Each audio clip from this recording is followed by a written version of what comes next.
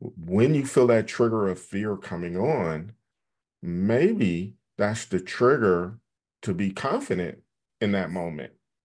Maybe that's the signal of it telling you now is the time to be confident and move forward, and not the other way of being afraid, scared, annoyed, whatever that fear and how that emotion of the fear comes to you.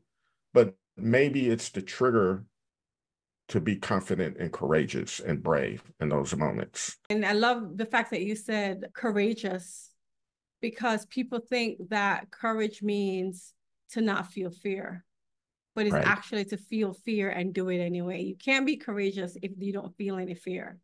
So I said it's like normalize and destigmatize fear. Fear is just a reflection that you're doing something that's uncomfortable for you. And the more you do it, the better you're going to get and the less the fear is going to be.